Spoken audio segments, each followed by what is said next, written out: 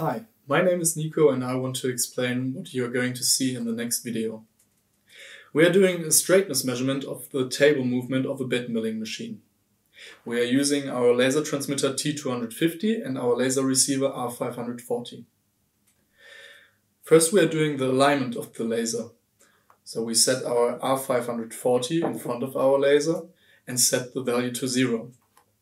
Afterwards we are going to the back of the machine, so to the end of the axis, and we align the laser in the angular position by using the adjustment screws.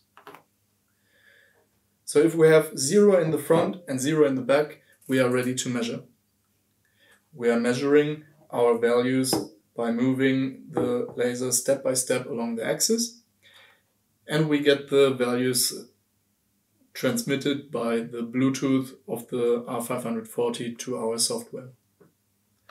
To make it easier, you can use the distance meter D140.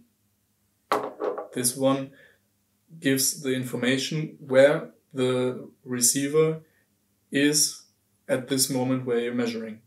So it automatically gives you the distance between laser and receiver. If you have any questions, please do not hesitate to contact us and have fun watching the video. Bye bye.